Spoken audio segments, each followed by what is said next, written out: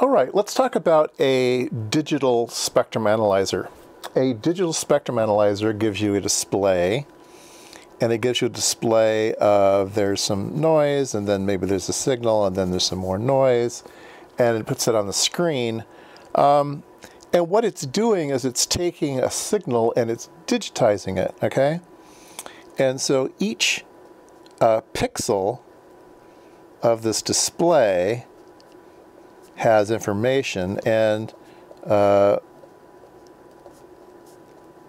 depending on the resolution bandwidth and how many pixels you have on your spectrum analyzer display, maybe you have 1024 pixels.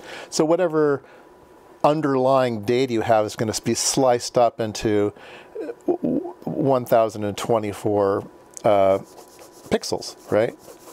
And so if we zoom way in on one of these, okay, let's say that instead of 1024, these lines I've just drawn are actually just 10 pixels worth, okay? We're looking at 10 pixels worth, and this is the underlying data. So here are the pixel boundaries, okay? And the data is finer than the display. So you have to take this data that you have and you're going to digitize it, okay? And then you're going to have to do something and figure out what value do I want to display. Do I take the average of this and that's what I'm going to display? Am I going to take the peak? Am I going to take the lowest value? What am I going to display?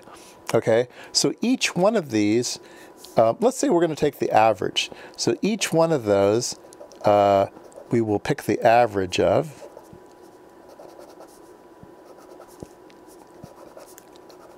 And you can see that we now have this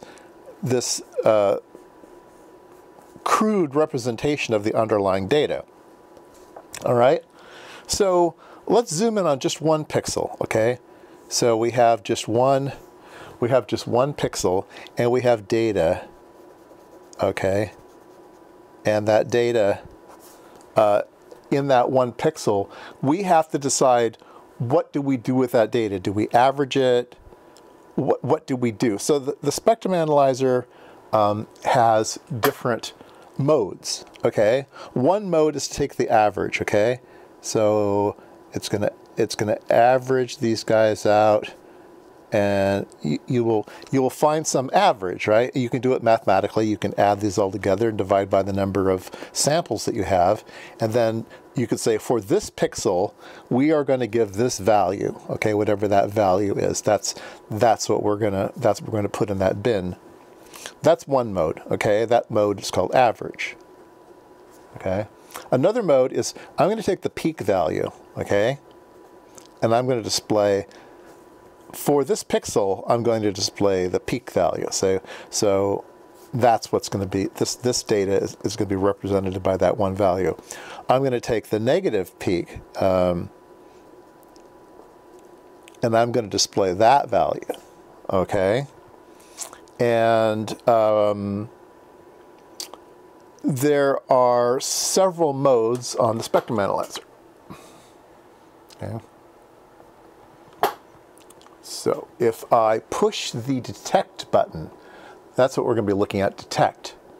Now I talked about you can do different things. You can take the average, you can take the positive peak, you can take the negative peak, you can do sample and do normal. We haven't talked about those two yet, okay? So if we watch the display over here, all right, and we hit positive peak, so inside every single pixel here, we are using the peak value, okay? So you would think it would be slightly higher than if we used the negative peak value.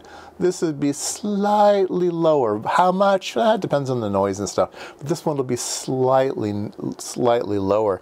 Now, why would you use positive peak? Why would you use negative peak? And what is the default? The default is positive peak. And positive peak is always used so that you don't miss anything. It's gonna err on the side of that must have been a signal. So it's going to give you the positive values, and it's going to. They say that it represents the shape of the spectrum better by always taking the positive. Now, if you have a bunch of noise and your signal is not much bigger than all of that noise, the noise goes up or down, but the signal stays constant. So if you use the negative peak, then maybe the bottom of all your noise is lower than your peak. Your peak won't go up and down because the signal won't go up and down. It's the noise that's going up and down, let's say. And so maybe this gives you just a tiny bit more there, okay? So if we go to positive, we can say, oh, it's giving me about, let's see, it's giving me about, ooh, it's bumping up and down. These are 1 dB, so let's say 1.8 dB. It's moving up and down. Negative, maybe it's from here up, maybe it's now 2.1 dB. I mean, it's really fine. You have to really stare at this and look at it whether you're seeing any differences or not.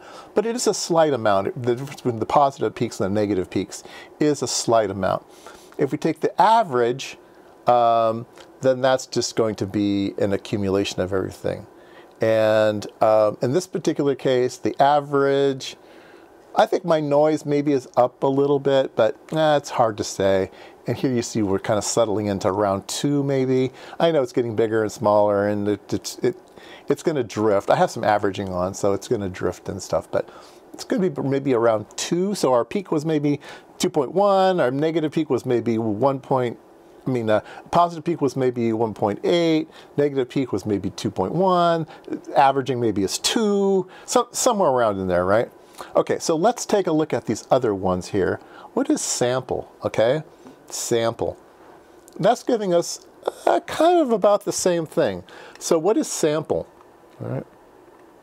Sample says you have this data, okay? Let me draw a new one so we're not going to get confused here. So we have this pixel, and we have this signal that comes in and out, okay? Sample just says when you enter this pixel, that's the value you use. Or when you exit the pixel, that's the value you use. It's up to the spectrum analyzer design, whether they choose the very first one or the very last one, but that's the value it's going to use, okay? So the average might be up here, but this is sort of a whatever it started out as or whatever it ended out as that's going to be sample, okay? And or it could be midway. It could be that they just take whatever value it is and halfway through the pixel, right? Whatever. So sample is just you grab one. You don't do any averaging. You don't keep the peaks. You don't keep the negatives. You don't average anything. You just grab one and you say that's what it's going to be, okay? And then there's this strange one called normal. And normal is the one that really looks different here, okay? And so as far as I'm zoomed in, yeah, you can see that there's some funniness going on here. And if I go between sample and normal, the noise got really big. And then there's kind of this intermediate piece in here that looks really, really strange, okay? All right, so what normal is, and I don't know why you would ever use this, but what normal is, it's going to capture the peak. It's going to capture the negative peak. So it's going to grab these two values, okay? And then there'll be a pixel right next door. The pixel right next door, it'll have a positive peak and a negative peak, okay? And so when you push the positive button, you're going to choose all of these, all the positive ones. If you choose negative peak, you're going to choose these. Normal, what it does is for this pixel, use the positive. For this pixel, use the negative. For this pixel, use the positive. For this pixel, use the negative. So it's going to go bump, bump, bump, bump, bump, bump, bump, bump, up and down and up and down and up and down, okay? And so that's why it got so big, because sometimes it's on the high side, sometimes it's on the low side, okay? And then this little bit in between here is the average of the two, okay? So if I put average, that should look exactly like that middle brighter trace, okay? You can kind of see it in there. It's kind of a little bit brighter, okay? And normal is just high, low, high, low. Maybe it gives you a good idea of how much variation there is in the signal, right? That these guys are varying a lot, but this guy here is not varying very much at all. So he must be a real signal instead of noise. These guys are varying. That guy is not varying. Maybe that's a good way to determine whether you have noise or not. It's really hard to say. But yeah, that's what the difference is here. We have positive peak, negative peak, sample, remember that's when you just grab one of them, normal, which is up and down and up and down and up and down, and then average, which is, yeah, take an average.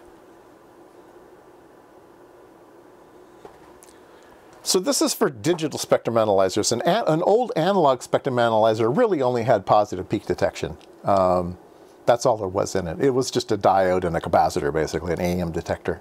And so these other things are more along the lines of digital spectrum analyzers, where you actually have quantized data and you have to figure out, how do I want to quantize the data? And that's what this is used for.